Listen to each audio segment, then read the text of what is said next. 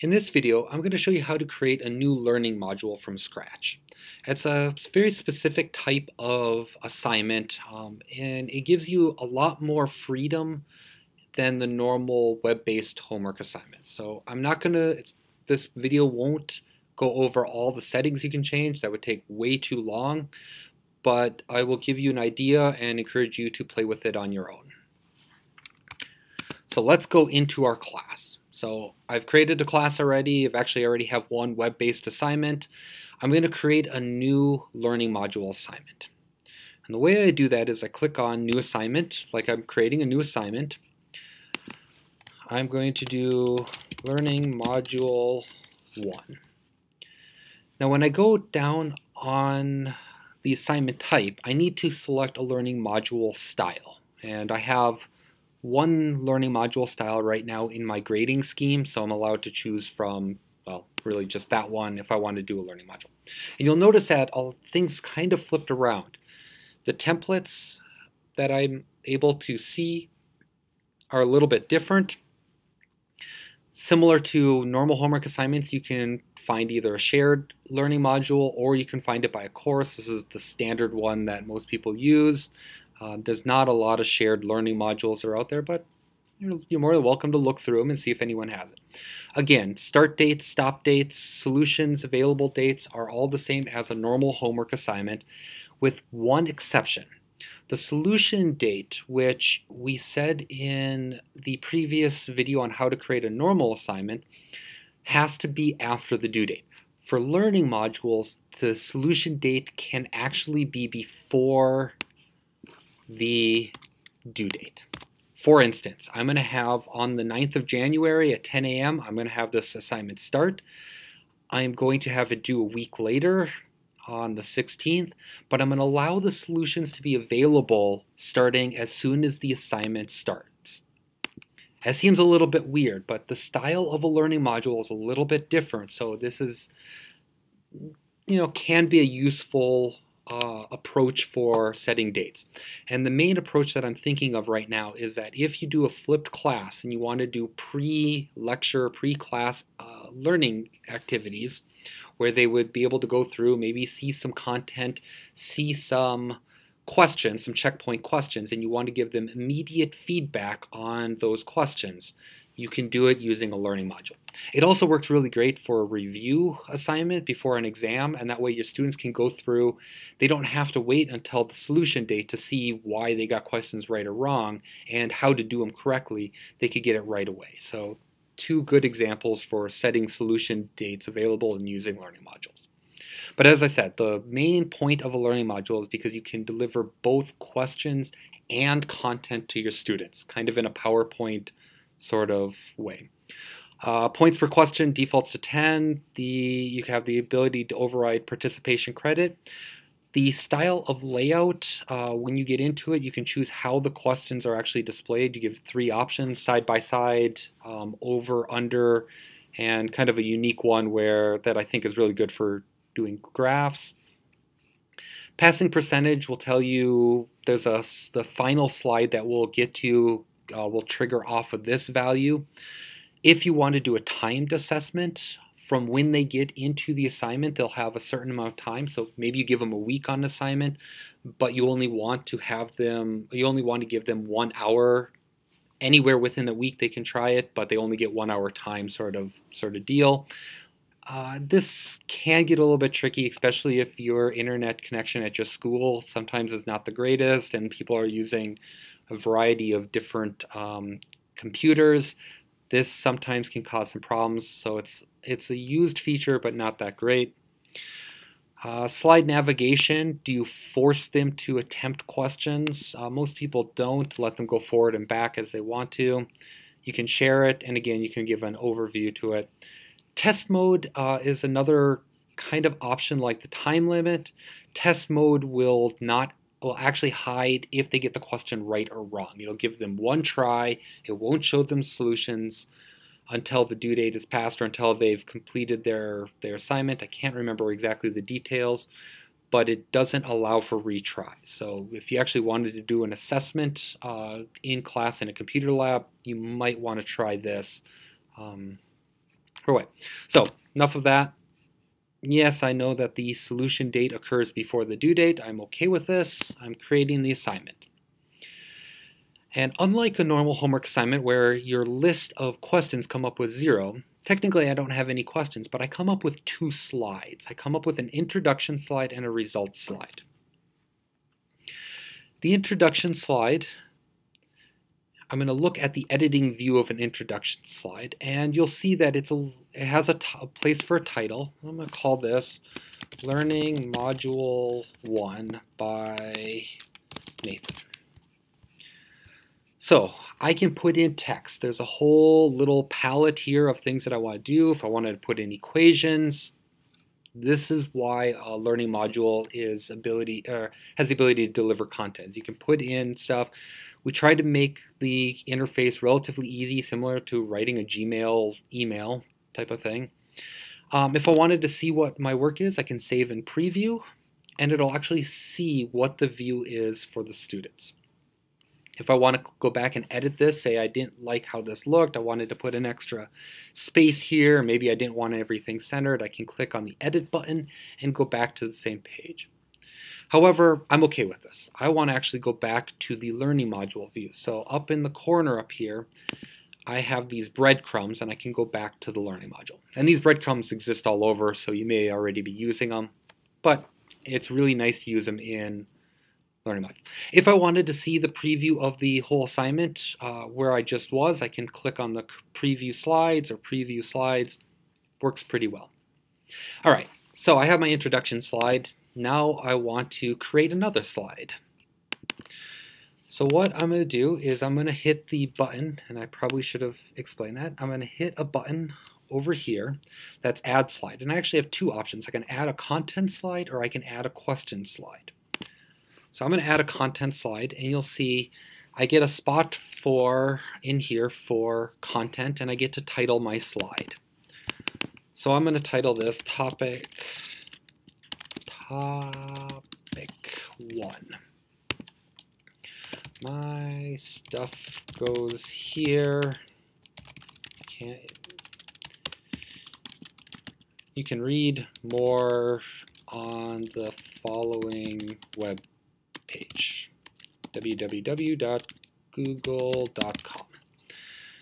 So the palette that we have available to you, or the different functions you have, this is really writing HTML code with a nice little interface. If you like writing HTML code, there's a little button to bring you into the editor of it. If you don't know what I'm talking about or don't want to deal with that, you can use these little features over here to try to move things around, increase font sizes. So think of it as a little bit of a word processor. I'm going to put a link in here, and that link is actually, I'm going to copy this first because that's the link that I want. My link is going to go to Google itself, and I actually want to open it in a new window when that happens.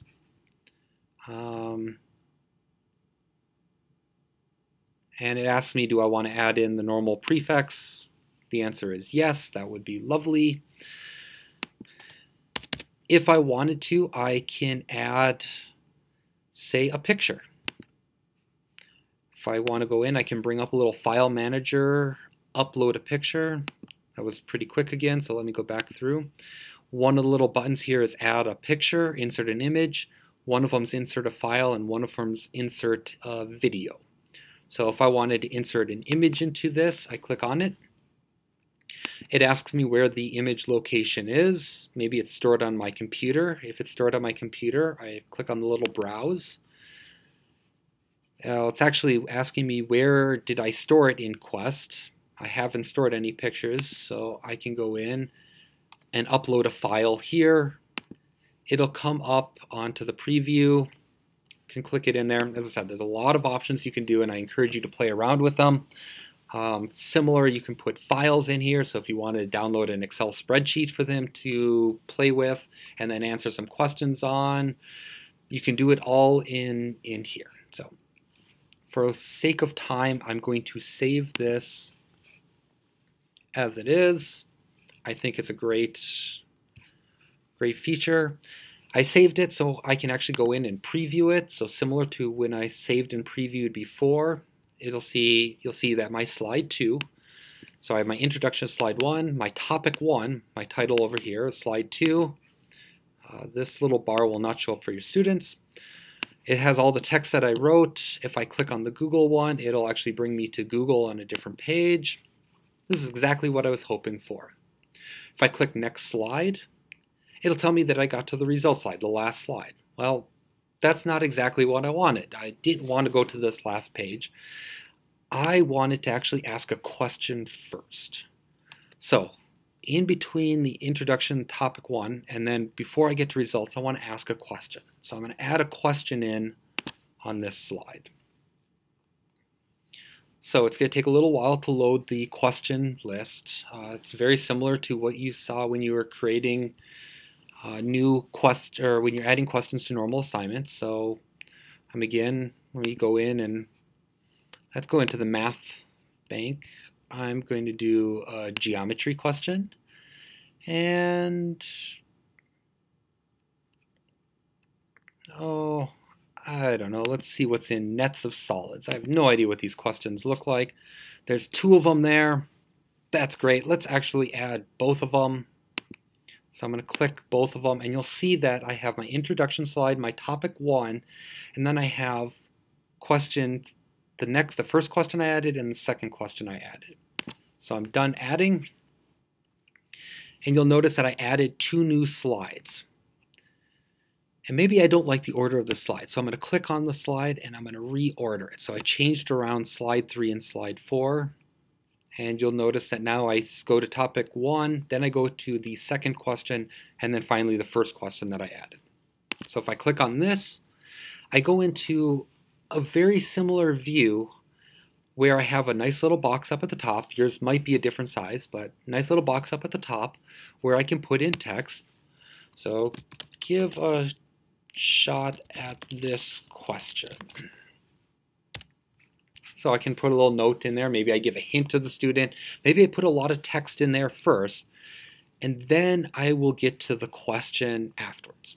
And there's a lot of things that you can do in these questions. So I can actually branch the learning module into different ways depending if they get the questions right or wrong. Again, I can change the way that the question appears. If I have 2 questions that I found and I wanted to allow the students to try a second one identical, I could add another question in. Can change the point values, make them extra credit, withdraw questions, and do a lot of stuff in here. I'm going to type in question 1, so it's now going to be labeled question 1 so the students know that. And I'm going to do a preview of this. And now I actually get to see the question that I added. It was a nice multiple choice question. So which net results, what's the best picture for this? All right, I don't like how the question is being displayed, where I get one question here and I get the choices over there. I can do better. So I'm going to go in here, and I'm going to actually choose the third one because I think this is a good candidate for it.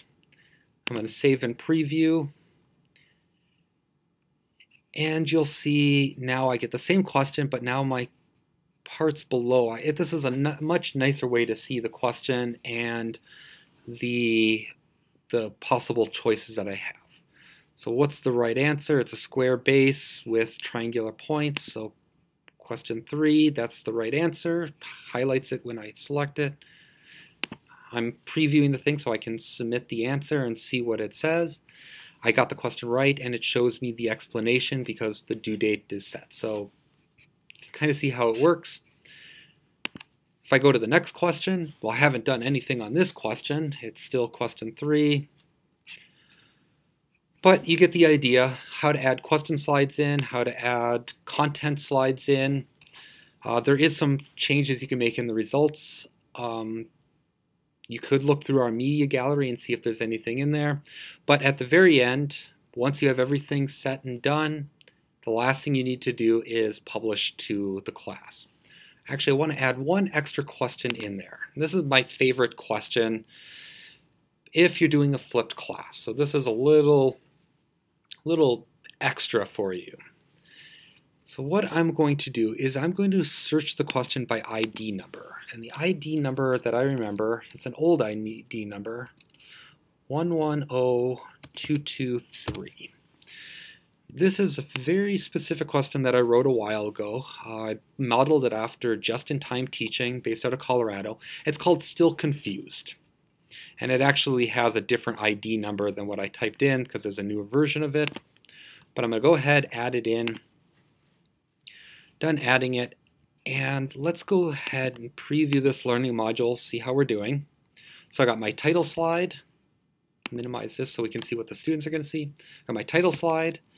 I have my topic slide 1. I have the first question, which takes a little bit of time to load.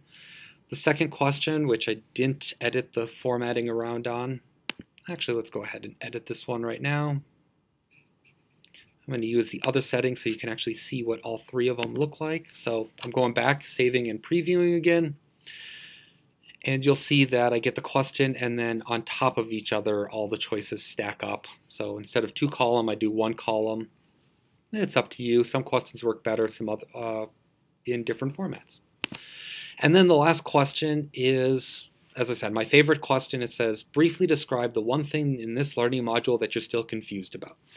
Really, really nice question. It's an essay question, so you got to be careful that this question is manually graded. In Quest, you normally can't ask questions that are essay style unless you're in a learning module. And this is a nice example of things that you can do with it. It's great if you assign these before class. You can get your feedback for your students and walk into class knowing exactly what your students feel like they're not doing so great on.